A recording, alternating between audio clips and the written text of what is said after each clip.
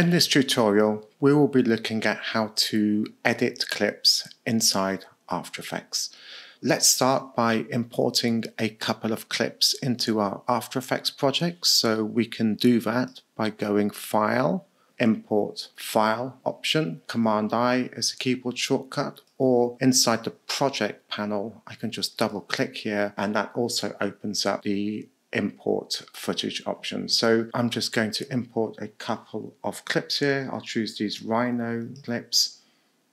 And we'll need to make a composition first of all, so we can do that by selecting a clip and dragging it down to this Make Composition icon in the bottom of the project window. And that will make a composition based on the properties of that video. So what options do we have available? Well, if we want to perform a cut, we can park the playhead at a point in time and go to Edit, Split Layer.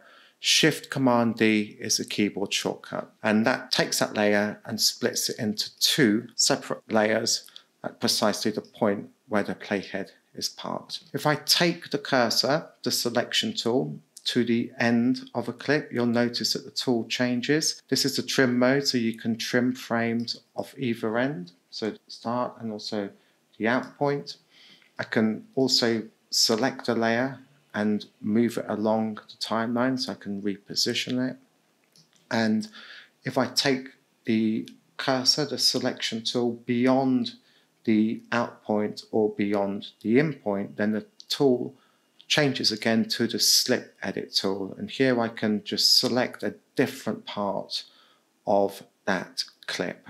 And these are your basic editing operations inside After Effects.